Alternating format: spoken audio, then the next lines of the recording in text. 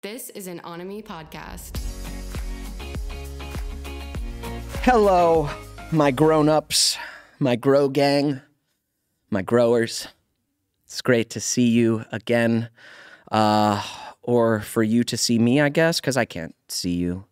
I'm glad you're back is what I'm trying to say. I'm glad you're here listening to the pod. I love being here. Even though I do love being here today, I want to talk to you about some pet peeves of mine, all right? I live in Los Angeles, and I drive all the time. I drive all the time, everywhere all the time. This studio, an hour away from my house. It's just, I'm in the car all the time. And there is some etiquette that just isn't followed on the road, okay? Let's talk highway etiquette real quick. Furthest left lane is for passing. It's for people who want to drive fast. If you're not one of them, no judgment, all good. Get the fuck over, okay? If you're in the furthest left lane and cars are passing you on the right or riding your bumper, they're not assholes. They're trying to go faster and you're in their way and you're the reason there's traffic. Sorry. I like to go fast. I like to go fast, okay? I just call it active driving. I'm an active driver. I'm trying to get somewhere. It's all good if you just want to sit on the freeway casually and listen to NPR and think about life and just really take it easy. That's not me. I'm trying to go, and you're not, and it bothers me, okay? This is the same, like, this is for 5-lane highways in LA, but this is the same for like 2-lane highways when I'm on road trips, and there's trucks in the right lane. This is how road trips go. There's a 2-lane highway, trucks in the right lane.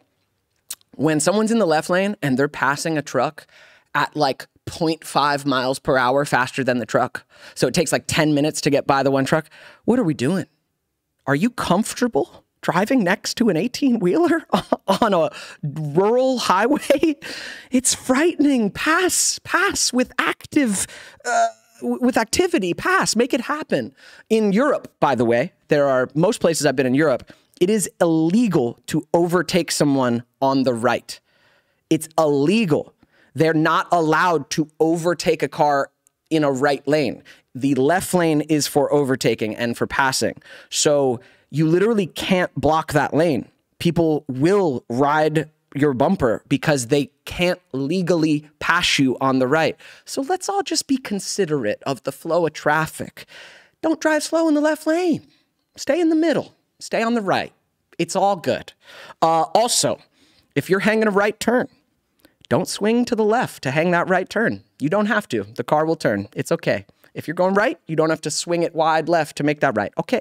These are just things I'm noticing on the road that upset me. I gotta calm down. I've had too much coffee. I'm gonna have some more. Okay, guys, listen, we have a great episode today. I swear. It's not just me ranting about traffic and poor social etiquette. Okay, last thing. We are all on the road together. We are part of a community. We have to be considerate of one another because we're all functioning in this ecosystem together.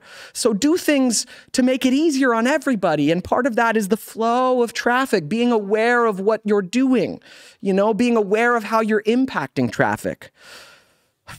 I'm exhausted. I blacked out. Okay, today on the pod, we have a great guest. I met Simmi on a web series that we shot together for our friend King Batch, Andrew Batchelor. So I met her some years ago, and I have just continued to be her friend and her fan. She is an amazing actress, a martial artist / stunt actress, and incredible YouTube, TikTok content creator. She has an amazing couple YouTube channels with so many funny skits. Her and I did one that was a parody on the Netflix show You, kind of about the stalker. So she stalks me in this skit, and it's funny. You can go check that out, but check out all her things. And we have a really great conversation. It went places I didn't expect it to go. We really get into the process of grief, and I didn't see that coming, but that's what happens in life. Simmi's been going through some things, and we talked about it. We also talked about her moving to LA and abandoning her parents' wishes for her to be a doctor or a lawyer or a pharmacist, and her pursuing acting, which is the most unstable thing to pursue, and the bravery that it took, and just that she hit the ground running. We talk about how she got into social media content creation and eventually becoming part of like the major social media Hollywood Vine crew. You know, Lele Pons and Hannah Stocking and Batch and Logan Paul and all of them, like, we're living in this place together, creating at the same time. So we talked a little bit about that. And we talked about her life and where she's at in her emotional growth. And it's a really beautiful and fun conversation. I had not seen Simmi. She reminded me in 2 years. So it was really great to sit and catch up. And I know you'll enjoy this conversation.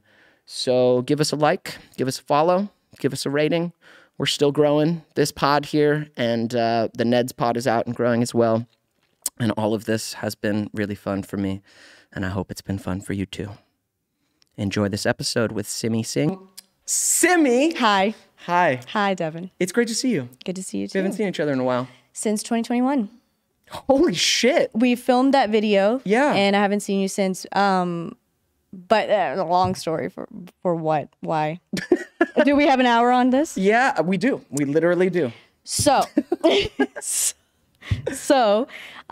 after we filmed that, right after I posted it, I lost my grandma.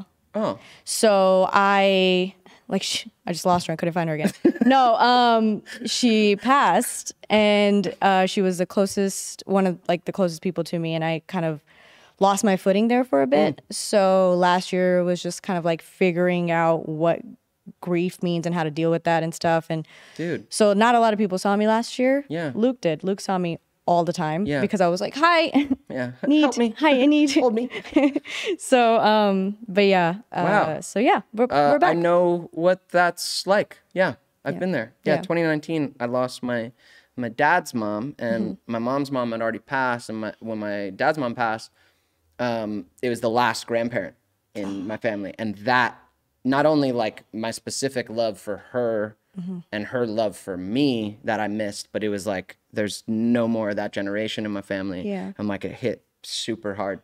So yeah, it's a process with that. Yeah, I kind of grew up with them, so it was kind of like, I didn't really know, like, I used to, like, every situation in life, like, I just kind of like white knuckled it, you know? Yeah.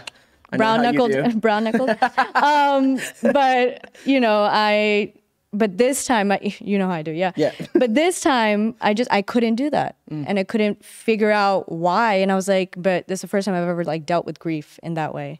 And so I actually wanted to deal with it and, you know, did therapy for a bit and just kind of, like, figured out what that meant and really try to, like, go through it. I'm still figuring it out, but, sure. You know, that's why nobody really saw me last year, so. Dude, it's awful, and I'm sorry, but also, like, this is our life.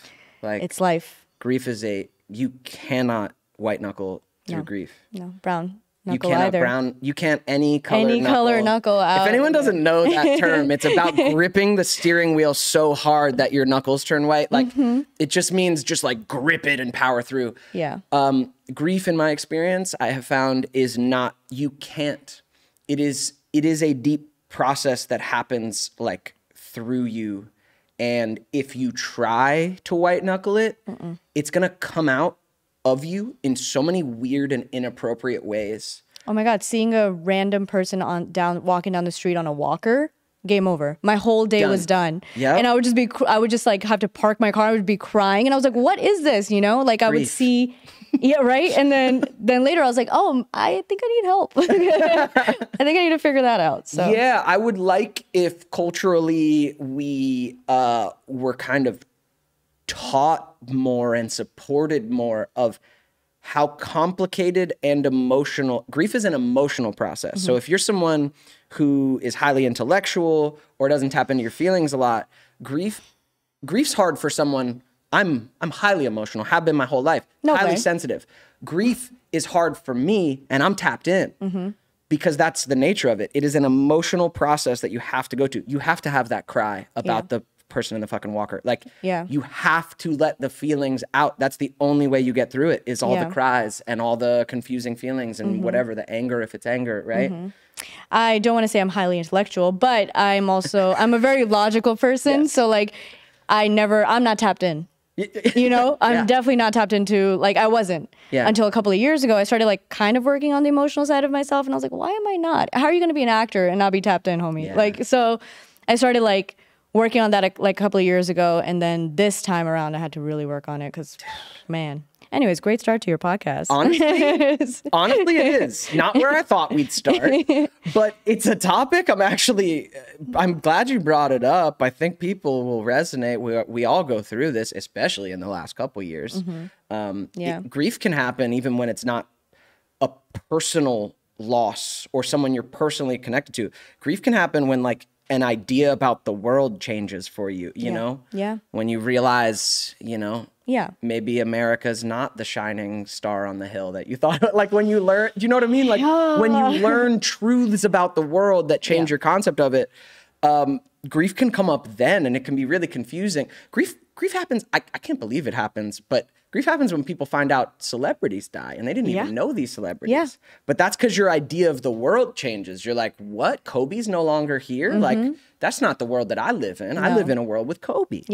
And I mean, rest in peace. But there's also, you know, I remember when MJ passed, I remember my sister called me. I knew exactly where. I was actually on my way to see her in Atlanta, and she calls me. She's like, Sim, did you hear? And I was like, what? And she was so devastated because she grew up listening and all, you know. And as a dancer, that was an idol too. And I was like, holy crap, like that's insane. And I remember when I got there, we grieved together because she needed that. And I was like, dang, we don't know them, you know? And same thing with like, same thing with Twitch, you know, and from the dance community. Like when that happened, I was like, I didn't realize that I was going to take that. And I never knew him, but I didn't realize that it took me a second. I remember again having a conversation with Luke where I was like, man, that one, I didn't realize it was going to hit me hard, but it did. So, I'm not even a dancer, and that one hit me hard. Just because he seems so freaking beautiful. Beautiful, like human just a being. beautiful man in the world. Well, you brought up your sister, so let me ask you, where'd you grow up, Simmi? I grew up in Florida. So Florida. Florida. I didn't know what gang sign to throw up for Florida, but Florida. I grew up in Florida. I actually grew up in India as well. I was 8 when I went to India, and I came back when I was 12. And I was told I was going on a vacation. So 4 years later, I came back and I was like, "Oh, that was a really long vacation." Yeah. You know? So anytime vacation gets brought up, you're like, "I don't have 4 years." No. So. Anytime someone's like, "Hey," I'm like, "Hey, how long? You give me 4 hours? Like, I can't do this." No. That's crazy. Yeah, we were told we were going on vacation, but it was their way of like, my parents, like, they wanted us to get educated there and things like that. And there's a whole thing there which I didn't know until I was like growing up that also had to do with my grandma, and it was like a whole thing. And I was like, oh, this ties back really far, and worked through in therapy through that too. Good times. Good couple years for you. Good couple years, but no. Yeah, so basically we were told like, hey, we're gonna go on vacation. And I remember, like, you know, when you go to India, you know, when you go to India. Yeah, you better Devon. You better change the way you say that, because I don't. I don't know. When we go to India, it's usually you go there and you get like outfits made for, you know, because each wedding you need like 20 outfits. Okay. So you come back with a bunch of outfits and you're like, okay, great, I'm ready for at least 2 weddings, you know, with 3 suitcases. But I went ahead and they were measuring us, and I was like, oh, we're just getting outfits made. We were actually getting uniforms made because we were going to a Catholic school. Because it was like they spoke English to us and stuff like that. And so my parents were like, oh, they won't have such a hard time here, you know? And they also had this plan that they were going to actually come back here, sell everything, and then go back to India. And that's what they wanted to do. But they ended up not doing that. So somehow my sister and I, my grandparents were in India, so I grew up with them. That's why. And my parents, even when we came back, they were always working. So we never really spent too much time with them. It was always with our grandparents. So even when you moved back from India after those 4 years, your grandparents came? Yes. So then it was all of you coming back? It was, I grew up with my grandparents. Wow. Yeah. My granddad is like my main squeeze, you know, and then my grandma, and then my sister and my brothers. So we're like really a tight knit family, but. And what brought you to LA? I just wanted to tap into my emotions. Acting did. I started acting when I was 8. In India, which was funny because I did my first play there and I was like, ooh, I like this, you know? Nice. So I started I was like, I like to, you know, do this on the side, but that's what we were told. Get your education, become doctors, and then this is just a side passion thing. Yeah. Do it on the side in your free time so you don't like get into drugs and alcohol and other things. And they were like, and this is what you're going to focus on, but do it on the side. It's a hobby. Yeah. But then I remember I was having a conversation with my dad over beer and we were just talking and, you know, I was a beer in and he was like, you know, we had a heart to heart where he was like, hey, Sim, like, how's school? And I was like, school sucks, man. You know, and he's like, but you're good at it. I said, that's because I'm brown and I have to be because I can't come home unless I get straight A's, you know? So I was like, but I don't want to. And I was like, this is not what I want to do. I want to act. And he was like, okay, nobody in the family is an actor. What do you mean? And I was like, well, I want to go to LA and I'm going to pursue acting. And he goes, hey, kid, like, it's really stressful for a dad, for, you know, their daughter to just be like, I'm just moving 3,000 miles away. Yeah. We know no one there. Yeah. You know no one there. What's your game plan? I was like, I'm going to go and I'm going to do it traditional way. Like, I'm going to go and I'm going to take classes and I'm going to get the agents and then go from there, you know? And he's like, okay, let's tell your mom, you know? And I remember yikes, sitting down and my dad's in college at this point? Yeah. And I was doing pre-med or something? Pharmacy. Yeah. Yeah. Perfect. So my dad, he was like, we were sitting at the dinner table and dad's like, hey, guess who wants to move to LA? You know, and mom's like, oh, is it for... That's how he brought it up? He didn't, he was also on the same page that I was because he's like, it's not going to go well. This is going to be awful. It's not going to go well. So he's like, how do I just bring it up? And he was like, guess who's going to LA? And then my mom's like, oh, is it for school? And I was like, no, I'm actually going to quit and I'm gonna, you know, I'm not gonna do school anymore. Pursue one of the most unstable things on the planet. You know, yeah, and no guarantee, but we're just gonna do it. And she was like, and instantly she like put down her food and just started crying. She's like, we're not doing this. And I was like, oh my gosh. And then I went to bed and I remember waking up and my mom and my dad are on the foot of my bed and I'm like, you know, I'm like, hey guys. And then my dad's like, he's like, Sim, let's talk, you know? And I'm like, and he's like, we can't allow that, right? And I was like, look, I don't need anything from you guys. I just need emotional like support. You guys, I'm gonna do it. You know, just let me go. Just emotionally support me and trust that I'm like, you raised a good kid. Yeah, I'm not, I'll be okay. Yeah, I'm not gonna go out there and just like, you know, do what you think it happens in the acting business. But you know, because then my dad, like, Indian people don't really talk about like stuff like that with your parents, where they're like, oh, you know, like, anything sexual or anything like that. And basically, in his head, he's like, you know, to get up there. You know, it's like what they're told. He's like, you might have to do, you know, things that you don't, that you will never, we don't want you to do. And he's like, and we can't have that, you know? And I was like, trust that you raised a good daughter. Yeah. Trust yourselves and trust me. Yeah. And just let me go. I don't care if you guys don't support it. Just let me go. You know, just give me that one blessing to be like, fine, do your thing. And they did. And my mom was so mad. She was like, you know what? Why leave now? Why leave later? Just leave in the next 7 days. I said, what are we, on The Ring? I was like, it's my worst movie in the world. But I was like, yeah, sure, let's go. So I did it in 7 days. I moved, I packed my stuff, I figured out where I was gonna live, which was literally in Hollywood, and I didn't know anything. Yeah. I've never been to LA before that. So I was like, fuck it, we're just gonna go. Dude. And I remember on a walk with my sister's like, hey, Sim, like, you know, whatever. She's like, are you scared? Like, and I'm like, bro, I'm terrified. Yeah. I'm doing something that I have no idea how to do. I don't know anyone in LA. Like, I know nothing, you know? And I was like, but I know this is what I'm supposed to do. So I'm just gonna fucking go do it and we'll figure it out. And my dad also said this before he left. He's like, out of my 4 kids, if anybody was gonna do something stupid, we knew it was gonna be you. By that, he meant like something ballsy. You know, that something was like something out of the norm. Out of the norm, yeah. And he was like, okay. Is your sister a doctor? She actually went to med school. She graduated and everything, and then she decided to not do that. Oh. Look at that. But you know, it all happened after I moved here, so it wasn't a good thing on my record because they're like, look what happens. Yeah, she's like, you follow your dreams. And because my siblings were like best friends, you know, so we're like really close. And so I remember all of them would call me. Yeah. So my sister called me. She's like, Sim, I don't want to do this. And I'm like, holy shit, we're fucked. You know? And I was like, and I'm like, what do you want to do? She goes, I love art. And I was like, oh, okay. Oh, your mom holds that on you. Oh my God. I was like, it's your fault.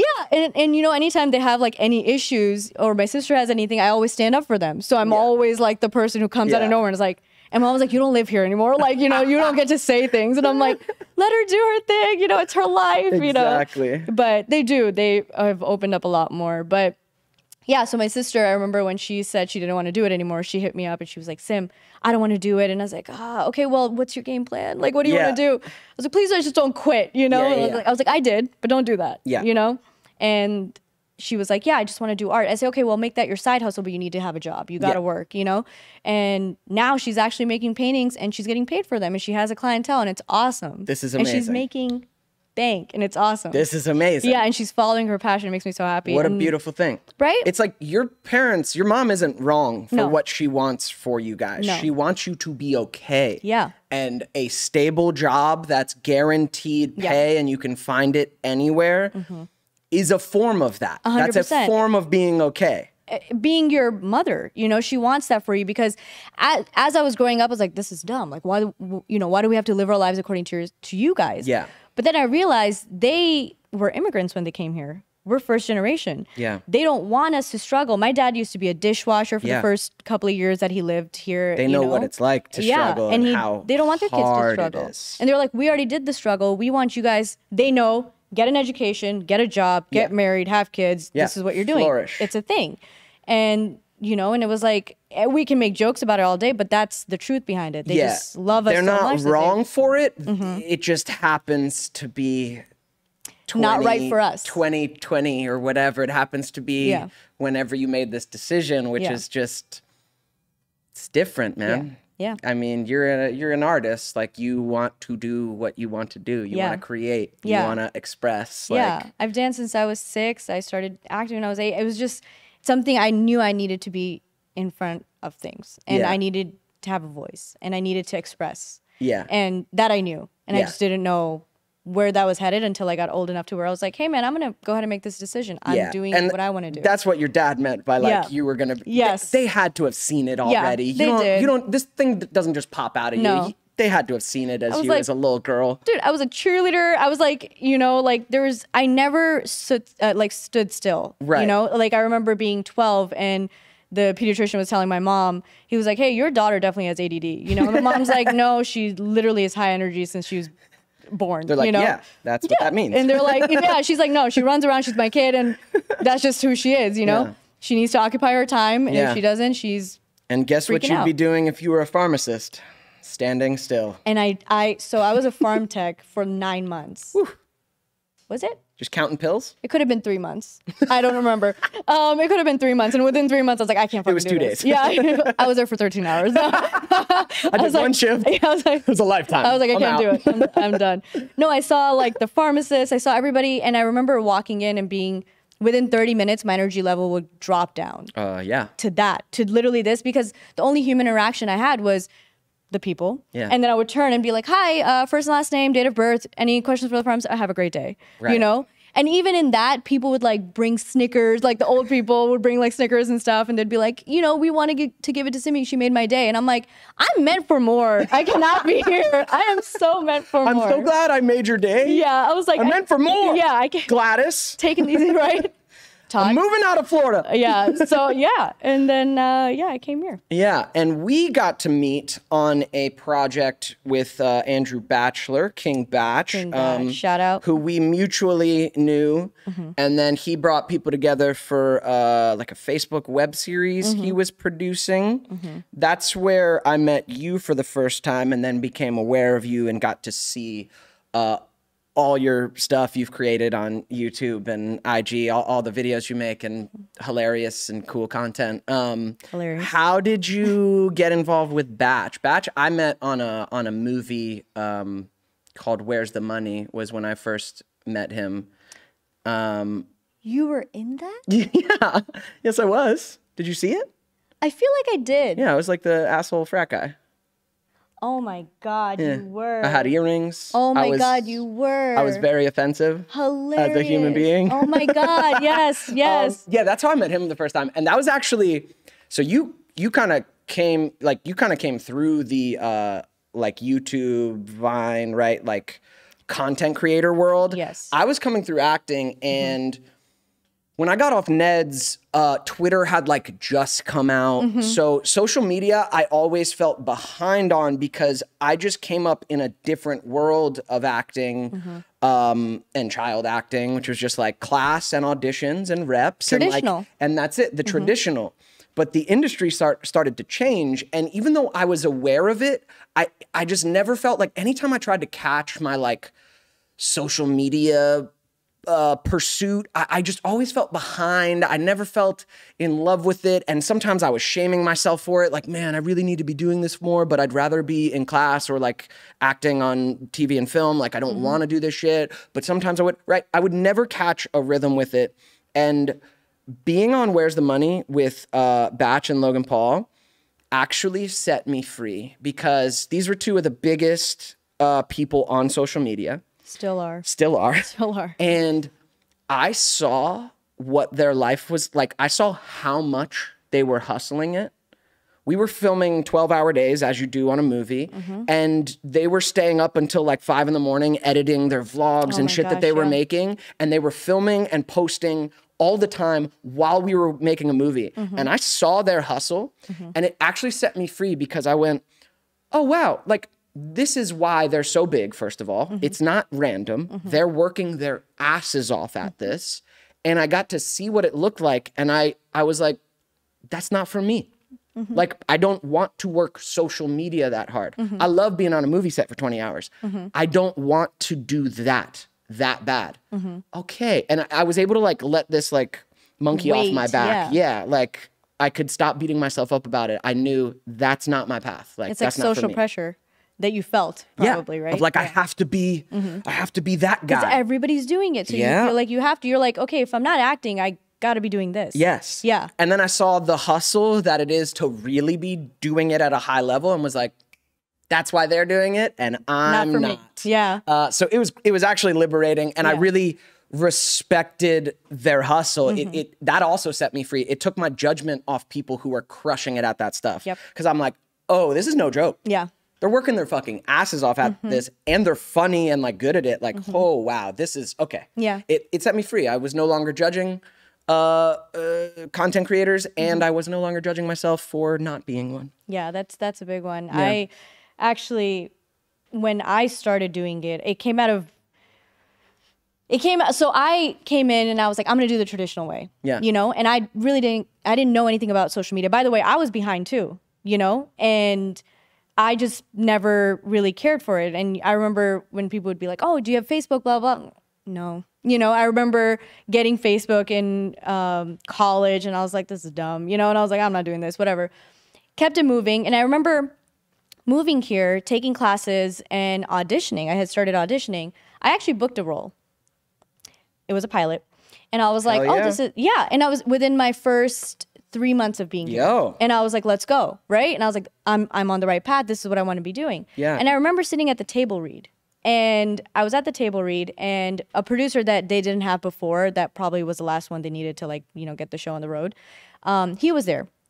And he was like asking everybody, he's like, oh, and then he came up to me and he was like, Simmi, your tape was amazing. He's like, I watched it, whatever, and it was really good. I was like, thank you, man. I was like, yeah, this is an awesome opportunity. Thank you. And he's like, yeah. Oh, and he goes, do you have social media? And he's like, do you have a YouTube channel? And I'm like, no. And he goes, oh, okay. Do you have an Instagram? And I was like, yeah. And it was private. I was like, yeah. And it's, you know, like 80 people on it from friends and family from back home, if that, you know? Yeah. And he was like, oh, so you don't have any? I was like, no. And he's like, oh, okay. I was like, wait, do I need it? Because I started questioning. I was like, what the hell? And I was like, do I need it? And he goes, no, absolutely not. No, you're good. And then I never heard anything back from them. I was on a table read, and I didn't have like lawyers or anything, so I didn't know what any of this meant, or they could kick me out or anything. Yeah. So You I was were on a like, table read, and because you didn't have any social media presence, they were like, nope. yep, For a pilot? for a pilot. Listen, I don't know if this they was a needed good thing anything. for your life because you started it, but pilots don't even get seen by anyone. So it doesn't, pilot's to get the thing picked up. Yeah. That's insane. I think it was because they wanted to get it picked up. I don't know, like, I don't remember anybody else. I was just like, whatever. So I remember not hearing anything. And after like a week, I was like, what the hell? And it hit me. I was like, this sucks. And I remember talking to my sister. I was at Barnes & Noble, second floor at the Grove, just crying. I was crying. And my sister, because we were talking, I was so frustrated. I was like, what the hell? Why do I need social media for this, right? And my sister's like, Sim, play the game. She's like, you're funny as hell. She's like, you're so funny, play the game. And I was like, I don't want to play a stupid game. I want to act, bro. Like, I was like, this is dumb. I'm not doing it. And then I was like, so I started. And I remember making a single video. And I was also working 3 jobs at the same time. I was going to classes, working 3 jobs, and then doing social media. Actor life, baby. And I started with one video like a month if I felt like it. And then I remember in 2017, towards the end of 2017, I was like, hey, man, I'm just going to start doing this. So I quit literally everything. And I just started. I was like, okay, I'm going to do 2 vlogs because vlogs were working for everybody. Yep. So I was like, okay, I'm going to do 2 vlogs, but I also want to create a skit because that's what I like. Yeah. So I would do 2 vlogs and I would do a skit, 2 vlogs, skit, 2 vlogs. And I did that for all of 2017 or midway through 2017 and on. And then 2018, I was like, nah, fuck the vlogs. I hate vlogging. I hate it. What? I have to sit there and be like, everywhere I go, you know, like right now I would have to pull out my thing and be like, you know, I'm not doing that. I don't want to do that. I want to connect with people. So I was like, I just want to make content, but I want to make it skits. I want to make silly shit. Just stuff that I think is funny. Yeah. Get a concept. And I always would think in like YouTube form where I would think long term, like long form. So an idea would come and if I could make it into 3 parts, beginning, middle, end, fire. 3 jokes in it, done. That's a video. And I liked to work with my friends and create characters for them. Like if I knew you were going to be in a video, I'd be like, oh, I can think of something. That's how we did ours. Right. And I was like, oh yeah, Devon. I was like, we should do that one where I'm like stalking you. Yeah. Right. Yeah, we did like a parody type thing on Simmi's channel. It's funny. Yeah. So I was like, we should do stuff like that. And I was like, that's what I'm gonna start doing. And I'm gonna do 2 a week and that's it. I'm not gonna veer off this. So I started doing Tuesday, Friday. And and I remember my friends, they were like, Sim, why would you do that? Like, that's just, there's no reason for you to do that. And they're like, because that's just time commitment on a different level. I was like, what else am I going to do with my time? I quit everything, so I need to do this. This is what I want to do. Work. Yeah. So I started, and I remember I was with Awesomeness. I still am, but I was with them. This is like when I started. Yeah. And I remember both of my managers on Awesomeness, they were like, oh, Sim, like, you're probably not going to gain a lot of traction this way. I was like, I'm just going to do it. This is what I want to do. I don't give a shit about traction. I think I'm going to have fun doing this, so I'm going to do it. Hell yeah. And I started having fun, and people started really picking up on that, and that is what kind of blew me up. Hell yeah. And I remember everyone was like, people were like, damn, skits are working? Skits were not working at the time. Yeah. And they started working for me, and I was like, this is my lane, I'm going to keep in it, you know? Yeah. So that's kind of how I got into it. And that's actually how I found out, or I met Batch, was just through friends and through social media. Yeah, you guys were all lived at Vine. Super hustle culture. We all lived at Vine. While doing Vines? But I never did Vine. Okay. You know, I didn't, you know, I downloaded it. I never even watched it. Because I was like, I'm not doing this. And what if I get into this? I missed Vine entirely. I never got on it. But you guys all lived in the social media tower in Hollywood. Yep, Hollywood. And when they started telling us, like, you know, you couldn't film there and things like that because, like, there was nobody but social media kids in that place, you know? And then they had, like, people like waiting for each apartment because they knew that the social media kids lived there. You know? All of us were at the same time living there. So they were like we had Lele, we had Batch, Logan, Jake, everybody, George, I would see, me. Like when I was aware of you guys and I would see each person's like stuff on social media, I would see like, oh, they're like in the same place. It would be the Everyone same carpet, the same background. Yeah. Because we were just shooting in like up and down like the hallways, you know? All of our doors were open. You would just walk in and that's just how we would be like, hey, I need you for a video. All right, give me 20 minutes, you know? And we just show up. And that's kind of how everybody started like working together. Yeah. And that's how we found each other. That sounds like such a cool time. Yeah, it was. To have that like open door actual community. It's actually rare in LA. I've got a great community in LA, but LA is fucking massive. So every one of my friends lives in a different neighborhood. Yeah. So if I want to go walk into their open door, it's 35 minutes away. Yeah. To have everyone that close is amazing, because also creating takes a lot. So it's got to be somewhat convenient. Yes. Because it's not convenient. Yes. Like already, so a lot of it has to be. If you got to drive an hour to start filming, like you're just putting more in front of you getting it done. But being able to knock on someone's door, be like, yo, be in this with me. Yeah, and then fire. And then everybody started moving out because they started putting, you know, Don't film here? Yeah, and we're like, I remember at one point we got a notice and they were like, oh, you can't film here because, and you can't film like inside your apartments. I was like, bro, we pay for these and we're not endangering anybody's privacy. Yeah, they absolutely inside my can't tell you can't what do that. to do in your apartment. And they're like, oh yeah, sorry, we didn't mean that. I was like, yeah, you did. You tried. Fix it, you know? And then everybody just started moving out because it was like, and now we all live away from each other and we're like, shit, you know? So now it's you like gotta plan harder. days to get together. Yeah, like, hey, just show up. Yeah. So yeah, then, and speaking of Batch, like he's just one of the most humble people, you know? And like, so he the best. was down to work with anybody. Yeah. He's literally down for anything. Yeah. You could literally just be like, hey, Batch, I need you for this. He doesn't even give a shit. He's like, sure, let's do it, you know? And you're like, listen to the concept first. So what if it's shit? He's like, I don't care. He just loves to work. You know? Yeah. He loves to work and he wants to be with his friends and that's it. And I Yeah. think he's kind and you just work with him. Yeah, he's so funny. I told you, he hit me up this week to be in a little short of his. He hit me up like at fucking 10 p.m. To shoot something the next day.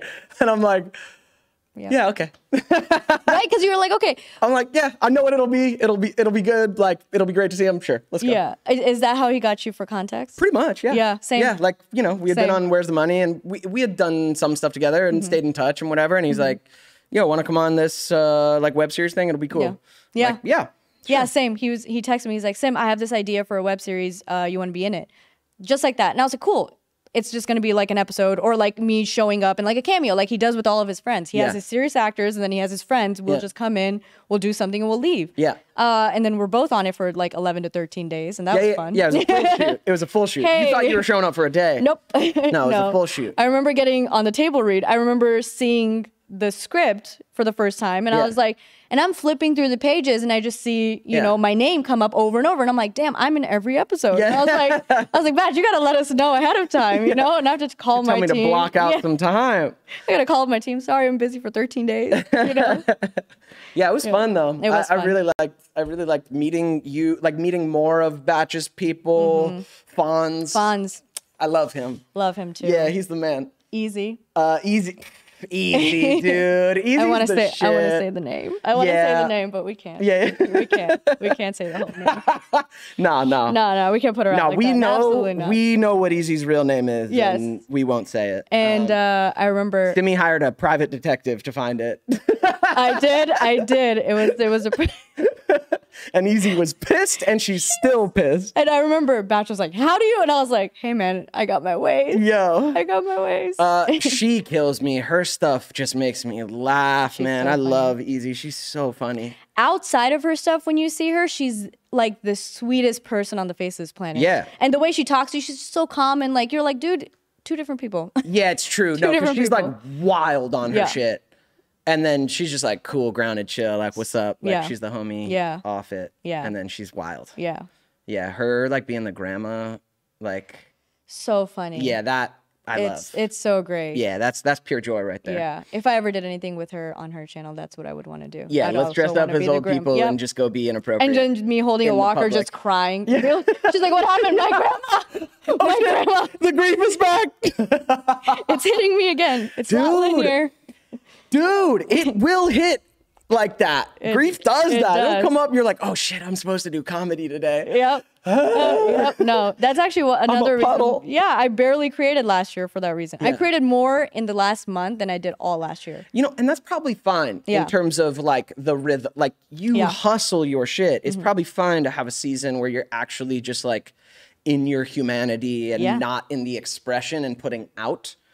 Because it's a particular energy. It was also hard to do that. Yeah, especially if you do comedy and you try to make people laugh. You're like, I am fucking crying right now and I can't make anybody laugh, you know? And I would have like 2-3 hour breakdowns and he had to sit through them with me. And I was like, I'm so sorry. I was like, I'm sorry you're getting like the worst side of me right now. And he was like, hey man, like, if this is the worst, we're good. Yeah. You know? And I was like, thank you. Thank you.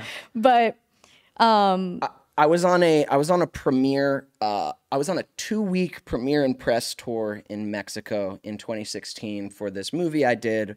We're going to 3 different cities.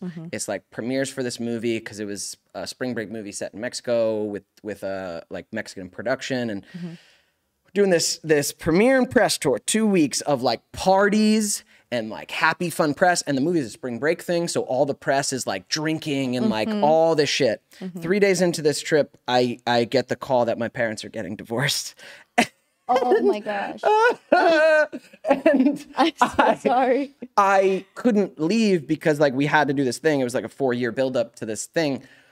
I couldn't leave. So I just had to, there were like 2 parts of me. I had to like be this guy for all the dinners and the parties and the premieres and all the interviews. I just had to pretend I'm good and I'm having fun and I'm in Mexico and it's great to be back. And then anytime I would get alone, I would just fucking shatter. Yeah.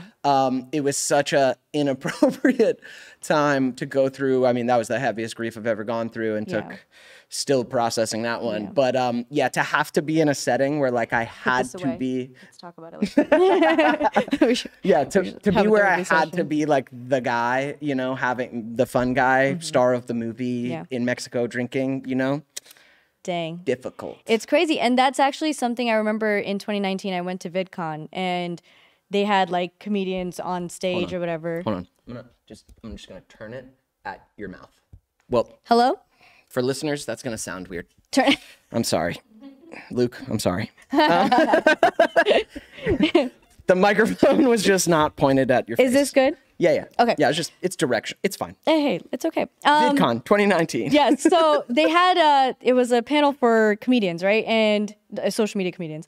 And so it was all guys and then me. And I felt like the coolest chick on the block. And I was like, thank you, you know? And I was like representing for the women. Let's go. Hell yeah. And everything was great. And I remember somebody asked me to like, oh, you know, talking about creating and stuff like that. And, you know, I remember I just started to talk about like, and this was 2019, so nothing had happened that I knew of in my life where I was like coming off of it, you know? And so I started talking about how like it's difficult it was to give creators some grace and for them to give themselves some grace where, you know, when you go through stuff, it's like when you're creating and that's your job, you just have to put another face on. And that's where the white knuckling comes from. You put another face on, you do it, camera turns off, you're a whole different person. Yep. You know, because you're going through something or whatever the case is.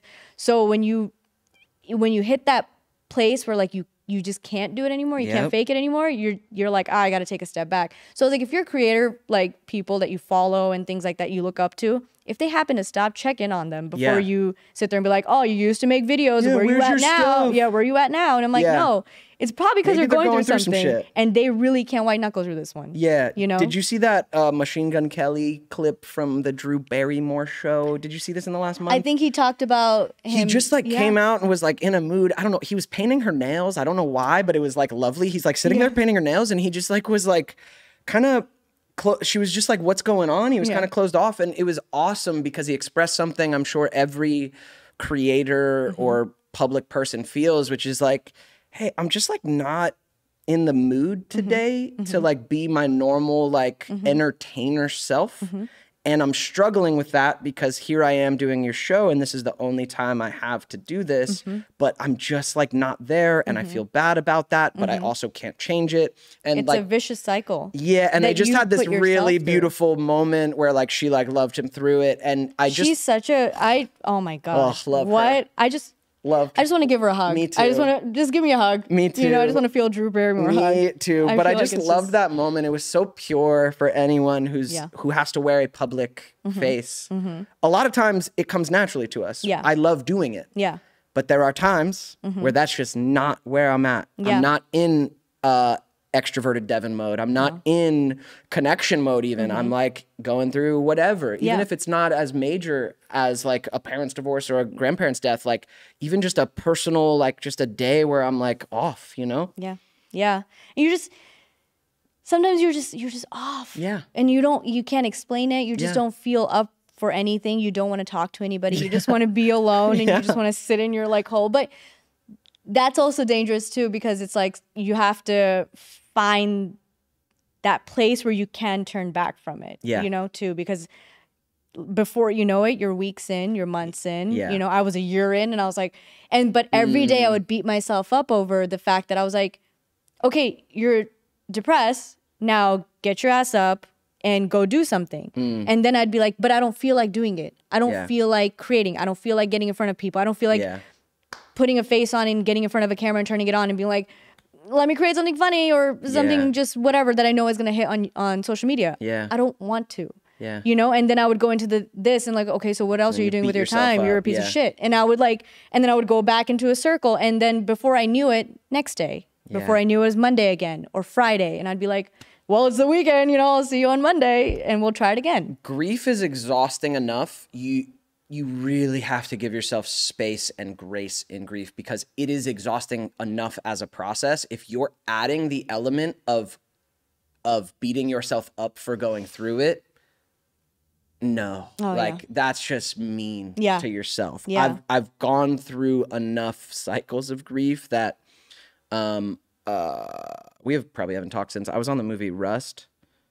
Yeah. And after Rust, when I came back, I like knew, oh, well, this is going to be a fucking process. It's not going to be good. And I had gone through enough grief that I actually was just like, I'm going to go through this until I'm ready to take action out of it. And it was a few months of like, I knew this is going to be rough. And like, there were days I wasn't getting out of bed. There were days I was just either on my phone or distracting myself or just like binge watching something until I went to sleep and feeling like no fucking joy or anything for weeks. And it ended up being months, which was okay. I knew I'm going to go through this until I have some sense of strength that I can actually like, basically, I can't resist the wave of this grief. Yeah. It's going to come. Yeah. And I can't try and like hold on to a habit while I'm going through the initial like energy of this. I'm going to have to let some of this fucking pass with time until I have a little bit of space to go like, okay, let me call my therapist. Yeah. You know, like let me start somewhere. Yeah. Let me move through this in some way. But for a while, I wasn't even starting any of that, and I wasn't beating myself up because sometimes shit happens and you go, let me take any pressure off myself to be anything other than alive right now. Let me just be alive. That's the part that I did, I guess, that I'm starting this year is like unlearning all of those habits that I'm used to. I grew up like, you know, in our family, we didn't really talk about shit. Yeah. We never did. It's a lot of families. Yeah, you know, and you just go about your business, and like if something is like completely wrong, then it's like, hey, this is something that's going on, whatever. But it was never like, hey, I'm feeling like shit today and I really don't know why. Yeah. Or I can't figure it out. Or hey, this is what's going on in my life, or I'm going through a relationship that, you know, you're getting cheated on and you don't know how to tell your parents that because first of all, you're not supposed to have a boyfriend. Can't do that. What do you mean? What relationship? No. Outside of that, you know, you don't talk to your parents about stuff like that. We never did. Yeah. So, and randomly, and you knew you were doing something wrong if you ended up back in that relationship, you just got cheated on. So now you can't tell your siblings either because they're like, you're a fucking idiot. What are you doing? Get out of it, you know? Yeah, fuck your emotions. Yeah. This is dumb. You're being an idiot. You're doing your shit yourself. You're like, I know this. I just don't know what to do. Yeah. You know? And but because you can't tell them, they can't give you that nice reminder. Yeah, of, just that shove to, you know, stop off the cliff. Just, that's where no. Yeah. And so it was just you doing it to yourself over and over again. Yeah. So it's like, and okay, I'm gonna get through it. Yeah. I got this. Yep. That's kind of what I grew up with. Okay, and I remember, you know, in cheerleading, I was a flyer, so anytime I would fall off of a stunt or something, you know, we had this coach, not gonna name him. We had this coach who would literally, you get brought up like this, you know, and the coach would be like, you'd fall and everybody would be gathered and he's like, anything broken? Can you stand up? Okay, get back up.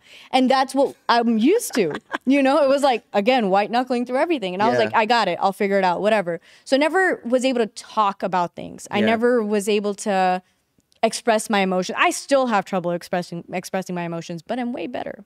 You know, sometimes it comes out of frustration where I'm like, you know, and I just have to attack mode. I mean, there's so many things that I'm unlearning and trying to do the healthier approach to things. But it's like, it's just so hard.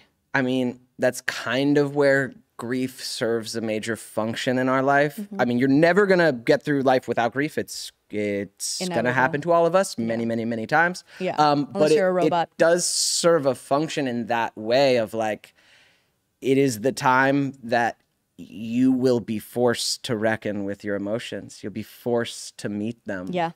I heard a great metaphor on grief, which is like,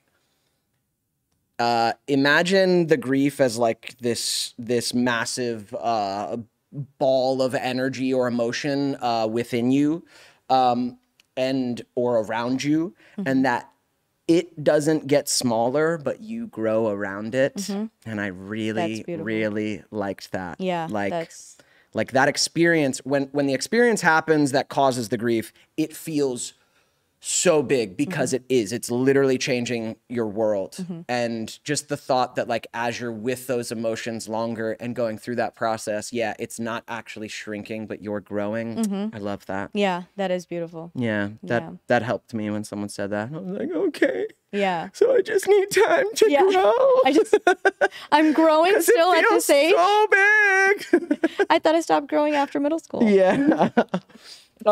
So even though you were going through this, I feel like in the last 2 years, maybe that's just what I was seeing on the socials, but you were already doing this when we did Contact, but you have gotten deep in your stunt training and martial arts and fighting, and you're like a badass stunt person. Yes. Yes, I am. Yes, thank you. Yes, thanks. Bye. I'll take my leave. No, I started doing martial arts when I was 12. Okay. I was 12 years old, and I came back from India, and I was like, I wanted to spend more time with my brothers, and they were already doing martial arts, and I was like, oh, they're so cool. I want to be cool. And I was like, I want to be like, ninja? yeah. I was like, I want to be like them. And I get to spend time with them. I get to be in class with them after school. I just wanted to be around my brothers, and I was because I wasn't around them for 4 years, you know? Oh, it was just in India. You and your sister? And my grandparents, that's it. Oh, wow. So I was like, I want to spend time with my brothers. Absolutely. And I was like, what do they do after school? And they're like, martial arts. And I was like, done. Put me in, coach, you know? Mom, pay for me too. Thank you. And so anyway, so I started martial arts with them, and I fell in love with it. I totally fell in love with it. I remember they got their black belt. They were already blue belts by the time I got there, and I was a white belt. And I was like, we're not even in the same class. This sucks, you know? But then, you know, once I started like really getting into it, I remember you could only go to class for 4 days a week. I would go for 5. And then I remember they had to talk to my mom, and they were like, hey, you know, like, you only pay for 4. Like, she can't be coming to the 5th class, you know? She's always here, you know? And I was like, but I love it, you know? I just want to be really good. And yeah, and I got my black belt, and then I was like, I'm going to continue. And then I continued for a couple of years, and then I went to college, and I just remember being in college and just doing dance. I was just really focused on just dancing the whole time. And I was on a bunch of different teams, and I was like, I didn't have time, and I wasn't doing it then. And then I got done with that, and then I restarted, you know, training and stuff. And then when I got to LA, I was like, I'm just going to do this. I'm going to continue this, right? But instead of going to classes, I was like, I'm actually going to just train with people. And I started training with 8711, Jeremy Marinas. He brought me in, they're like the action people. They've done like Deadpool and things like that. Hell yeah. Yeah. It's David. He's the director, and he owns the gym. Yeah. Proper fight choreography. Oh my gosh. Yeah. And even when I went in, they didn't treat me like a stunt person. They treated me like an actor, you know? Yeah. So even then I had to like sign waivers that were like, you know, if there's anything crazy, like we'll bring in a stunt woman for you. Yeah. And I remember being like, why the hell? I'm trained in this. Why do I need a stunt person? You need them. Yeah. 100%. When you see what's going on. They're such badasses, you know? And I was like, you know, and like I would see them and I would see bruises, you know, and I remember doing one fight scene by myself. And I remember within the first 3 hours of doing it, was 2017 I did it, and I just remember getting bruised up and down by blocking. And I was like, oh my God, this hurts so much, you know? And so every time, you know, Derek, he was the one filming it, every time he'd be like, oh, sorry, you know, because he was doing manual focus. And he's like, oh, every time, like, I'm sorry, like, I wasn't able to focus. And I'd be like, oh my God, we have to do the same sequence again. And it was like 9 hours. And I was like, I threw up twice in those 9 hours. I had bruises all over me. But you loved it. Yeah, but I loved it. And I was like, I want to continue doing this. You know, you feel so good. And especially when you know you can. It looks so badass. It's so fun. I love watching your videos of you just like kicking some ass. Thank you. You made one with your boyfriend. You guys made this like cute little like a rom-com fight scene. Yeah. And I absolutely loved it. I thought it was so cute and fresh. And so he's a badass Mr. Stunt guy as well, or you're training him? No, he's an actor. He's done his own stunts before. He's done his own like training before. And so he was like, I remember when we met and stuff, we talked about all of this and he's like, you know, you're a martial artist. And I was like, yeah. And he's like, well, I've done some combat too, you know? And then we talked about like, hey, it would be cool to have like, I'm small compared to him. Yeah. Like, dude's 5'11", just big. You're tiny compared to most. Yeah. Thank you. You're badass though. You're badass. You're badass. I wouldn't fight you. I'm scared. You know what's funny is when people are like, you don't look intimidating, but then when you see like the weapons and stuff that you can do, they're like, maybe. Yeah. You know? And but yeah, we talked about it and we're like, we should do something, you know, and then we wanted to do like a bigger project. And then I was like, hey, let's introduce us and see how that goes. Yeah. With like, you know, people. Yeah. And so then we introduced it with that smaller project and it was just, we had so much fun doing it. We did it in 45 minutes and we're like, no way. Yeah, we did it in 45 I enjoyed minutes. it so much. It looked so fun. It felt so fun and like it was cool. Yeah, thank you. Yeah, good job. Thank you. So what's on the horizon for you? What's next for you, Simmi? You know, just really working on the mental health stuff. Yeah. Really, really getting into that. Yeah. And really just the unlearning and learning part, it's so exhausting, but it's actually so, like, once you start doing it, it feels so much healthier. Yeah. And you're like, this is what I want to do. You know, I just Yeah. want to really be a healthy human being, mentally, emotionally. I want to be totally tapped in. Yeah. If I'm feeling something, I want to get to the bottom of why I'm feeling it versus being like, no, thank you. I was like, that's an emotion. I'm not smiling. I don't want it. You know, I'm not laughing. I don't want it. I'm not making somebody laugh. I don't care. I don't want anything to do with that emotion.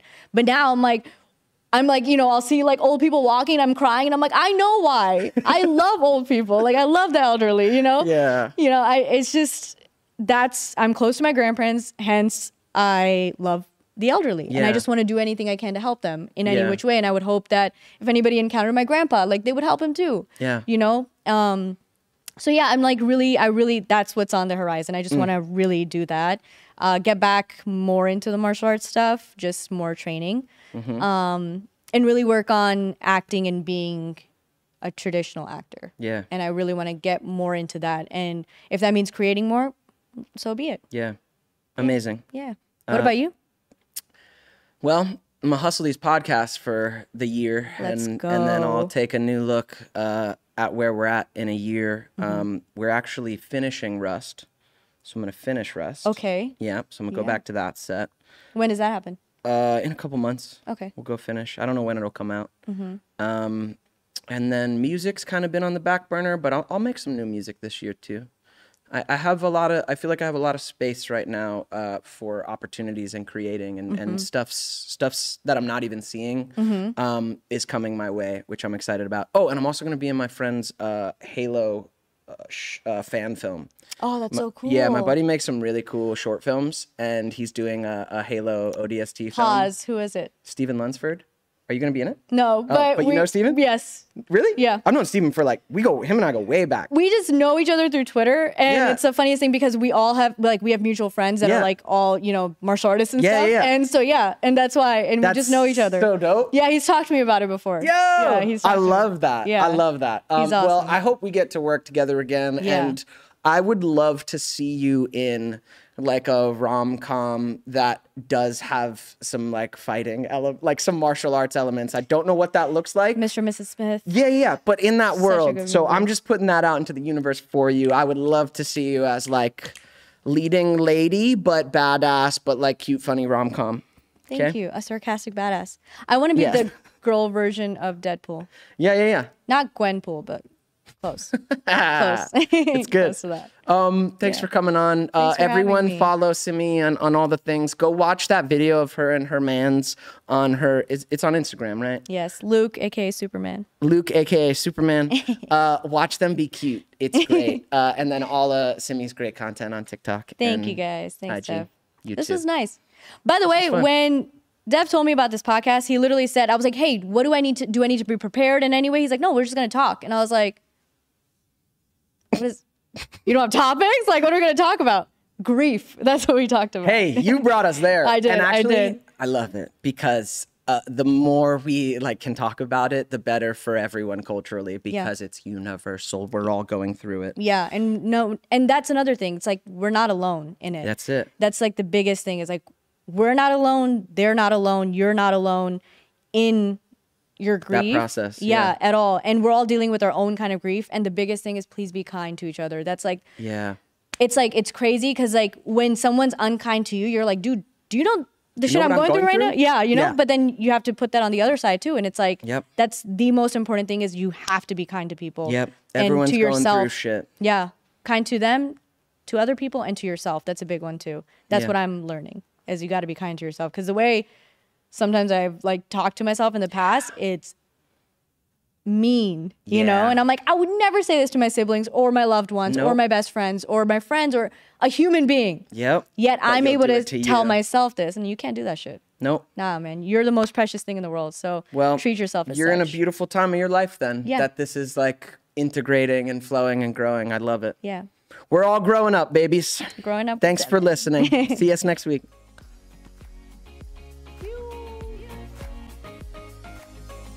Thanks for listening to that Onomy podcast. Onomy is like Ned's Declassified for adulthood. Visit onomy.co for free lessons on personal finance, career readiness, personal development, and more, all taught by expert influencers and creators. We've got everything you wish you learned in school so you can thrive in adulthood. That's onomy.co. See you there.